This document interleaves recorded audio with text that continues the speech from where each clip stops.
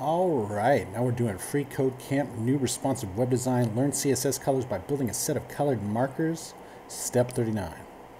So do we notice how our eyes are naturally drawn to the red color in the center? Yeah.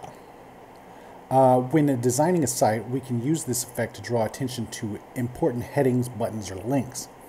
There are several other important color combinations outside of complementary colors, but we'll learn those a bit later.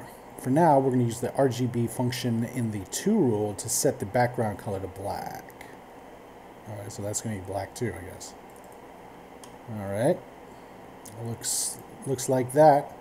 Alright, and submit it. Alright, and now we're on to step 40, and we'll see you next time.